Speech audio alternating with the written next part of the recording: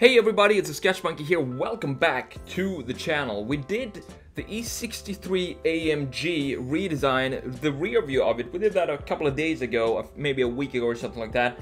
But what I want to do in this video is I want to make a complete 360 view and redesign the new 2021 E63 AMG into a more classic Mercedes AMG Hammer original look, but make it look like it's an AMG Hammer that could have been built today. So that's what we're gonna do here. So this is of course the front view of the E63 AMG. So what needs to happen here in order to make it into a retro design? Well, I think right now Mercedes, the front looks a little bit better than the rear here, and I'm gonna link the rear redesign video up here in the corner so you can go check that out first.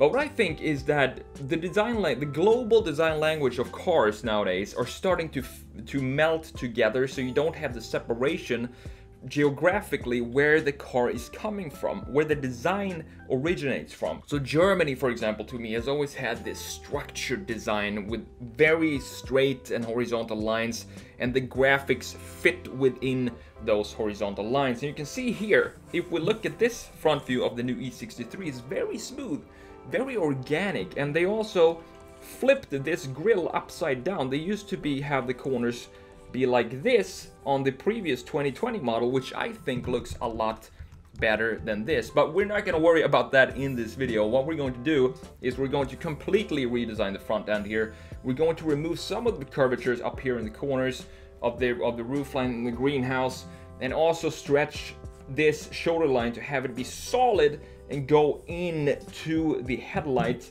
which is going to be something like this. So I want to have an old W124 headlight, and then the grille goes in this direction instead of this direction, and have it go down into the bumper just a little bit, something like this. You know, the traditional old classic Mercedes styling in the front, and the bumper down here looks too organic for me to be a Mercedes.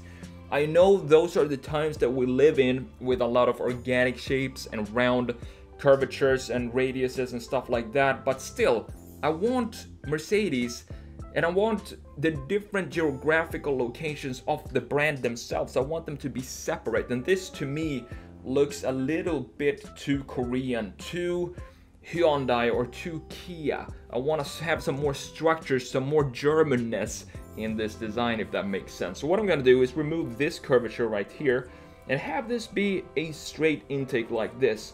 Since it's an AMG model, we can make this intake a little bit bigger than it would be on a regular E-Class, but we can also add some carbon fiber bits in the bottom of this, so we can have some carbon fiber lips, maybe go down something like that, just to make it look like a modern AMG Hammer, if you will. With that said, let's jump into the redesign here and let's see how this is going to turn out, and then I'm going to come back at the end of the video and kind of summarize what happened here.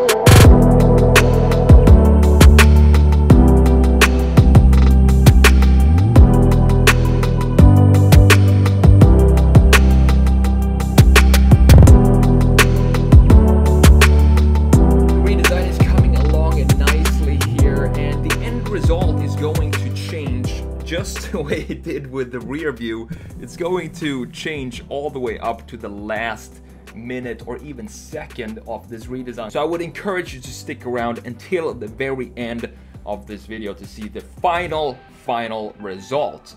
But what I want to do here is to clean it up and bring back that Mercedes solid tank-like structure, but of course have it look like it could be built today, and that means using modern graphics and apply that onto that old design language, such as the grille is very modern, same with the headlights, but at the same time I want to keep the LED running lights. I want to have them be very simple. These lights in combination with, for example, a backlit star in the middle of the grille, this would make a very distinct front fascia for this design, and also have it be recognizable very easily when it's dark out. But the main idea with this redesign was to bring back the boxiness of the 90s and the boxiness of German design in general, and have that be one of the key features of this redesign, and in that fit all the graphical elements of the car and try to have that work together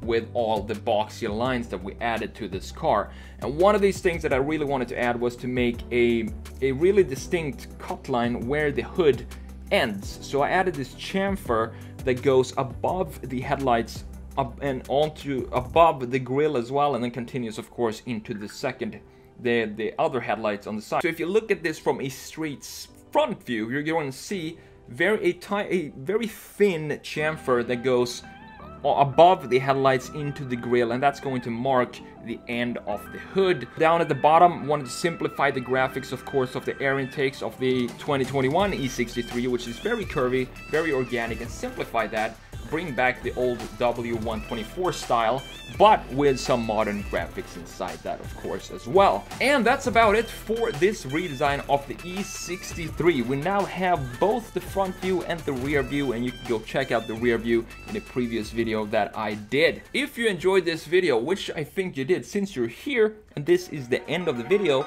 give it a thumbs up, it really means a lot. I'm TheSketchMonkey, take care, and I will see you in the next video.